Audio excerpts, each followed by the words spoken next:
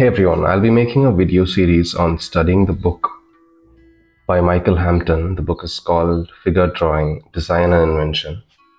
Now I understand that the most recommended or the most popular books on figure drawing are by Andrew Loomis or Bridgman.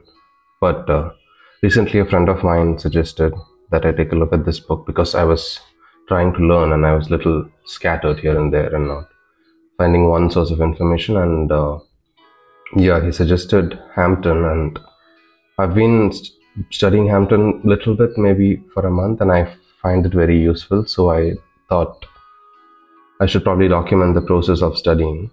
And so that's what this video is going to be. It's going to be me going through all the topics in the book, and you'll see me draw along with it. But by no means is this video a replacement for your need to buy the book. If you want to study the book, you will need to buy this, and this video is not going to replace it. It's not a tutorial. It's just the book in a nutshell and me practicing alongside it. So yeah, let's get started.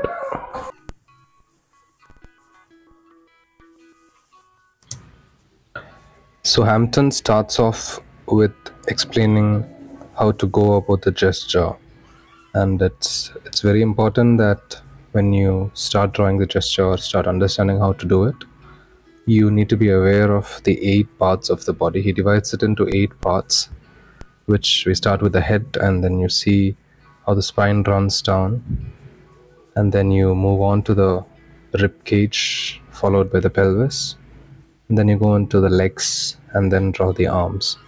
So once you're aware of these 8 parts, you know how to read a pose. When you are drawing from life, you know what are the different things that you need to pay attention to. So basically it's broken down into 8 parts, and in drawing the gesture you communicate a sense of story. And one thing that's very important to notice is that every person, every individual has a way of holding them, so a way of maintaining their posture. Different people have different ways of holding it. So once you know how these 8 parts are sort of in a rhythm, you also know what is the story that you can communicate with the lines, and you can just draw things that indicate it's the way the person is holding their body. And by drawing these over time, you develop a sense of proportion, and you develop the figures, how the figure balances and how the weight is spread across. Also, another important thing to understand while drawing gestures is that when you communicate a person's body language through lines, it's important to pay attention to repeating lines and the asymmetry in them. So you see, in showing a sense of flow in certain part of the body, you might be using repetitive lines. The same by asymmetry, you can show how the rhythm is spreading in the rest of the body.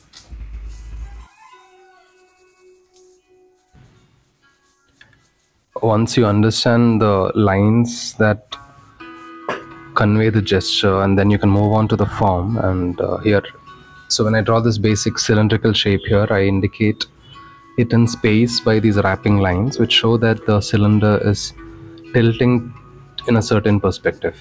So you see that without actually drawing the cylinder and just drawing the wrapping lines, you understand how it's placed in space. So that is why wrapping lines are quite important to do on a figure. So let me just draw a human figure.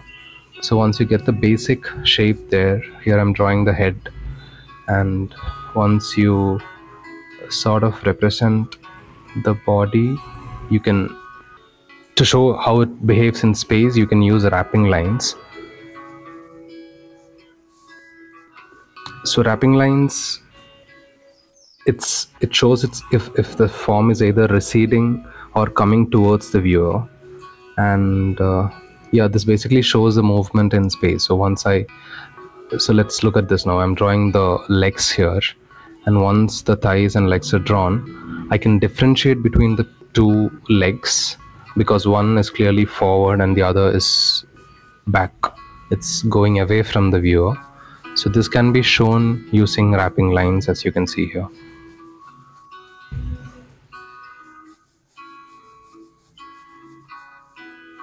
Another useful tip in trying to get the wrapping lines is that thinking of them as rubber bands, or how strings, if like when you take the legs, let's say there are strings wrapped around it, so how would that look? So this is a mental exercise that is given in the book, and which is quite useful, because when I was drawing forms on other figures, maybe intuitively you can't tell if it's receding or going away, because sometimes it can be complex.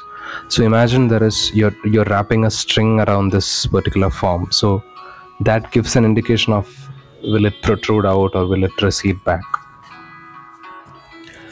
Of the 8 parts of the body that we mentioned, it's basically a relationship between all these parts, and to begin constructing that relationship, it's very important that you understand how the spine behaves, or what is the flow of the spine, and then the movement of the spine in relationship with the other 7 elements.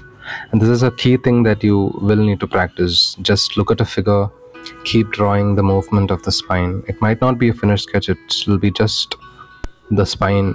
Let's imagine the spine is liquid and it's flowing, so how would it flow? So that would be an exercise that you need to keep repeating to understand. And once you become more intuitive with the lines and curves, you'll see that there's a concrete relationship. Initially it can be tough, so yeah, when you keep practicing that, you'll see how they all behave in sync with each other. So the spine is basically primarily an S curve, and when trying to draw this S curve, the complexity arises when you need to think of it dimensionally from different perspectives. The S looks different because the first curve might be receding, the other curve might be going away or coming towards.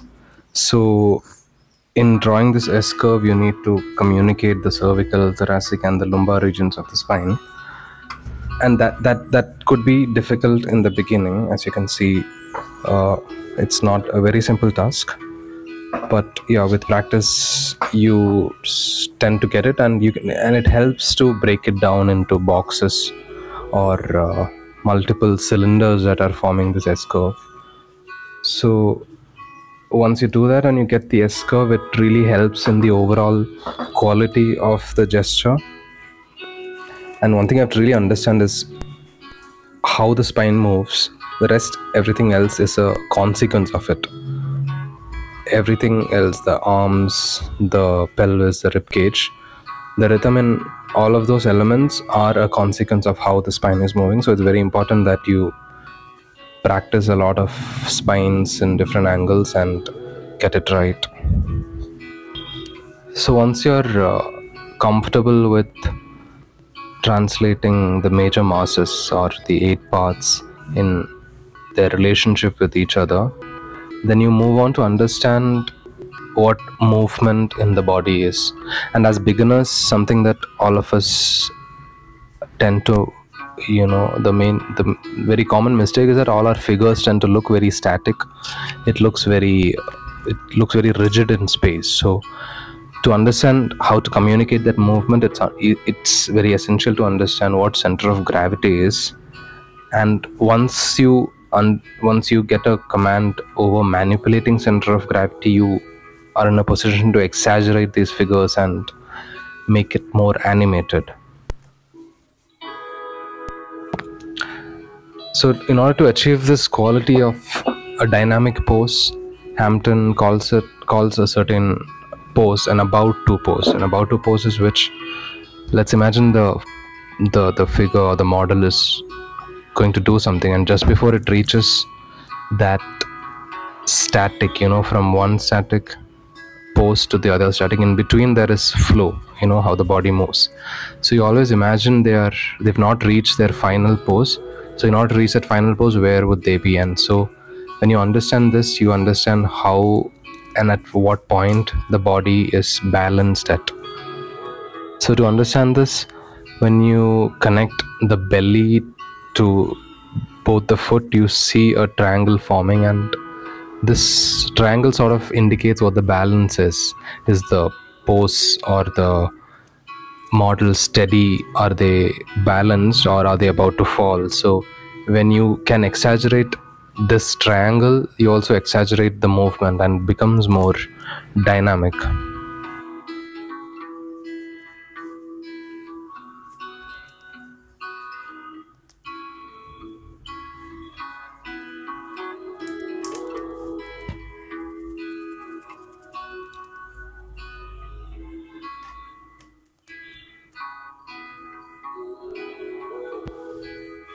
So after having gone through these lessons that I've mentioned, I try to incorporate it into my figure drawings and understanding how to tell a story with the tips that Hampton has given. And you'll see that some of my poses are good. Somewhere where I get stuck in depicting how the body is moving, I try using the wrapping lines. So, and I also, one thing that I've recently started doing is that I avoid pencils, because I've seen myself where I get fixated on correcting the drawings and achieving a lot of, accuracy, where in fact learning gesture is basically about trying to get the rhythm. And pens using pens help me do that, because there is not a lot of correction that goes into it.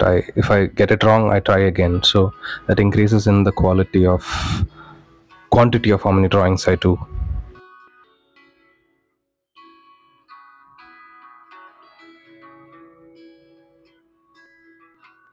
What's really key in getting better at figure drawing or gestural drawings is the sheer quantity of work you can produce during your practice sessions.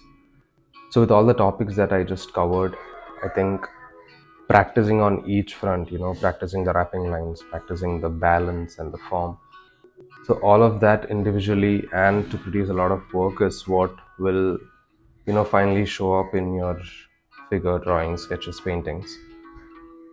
Yeah, so in the next video we're going to be looking at topics like landmarks, getting into the details of the pelvis, the rib cage. Further we'll go on and see how the head has been constructed. Thank you.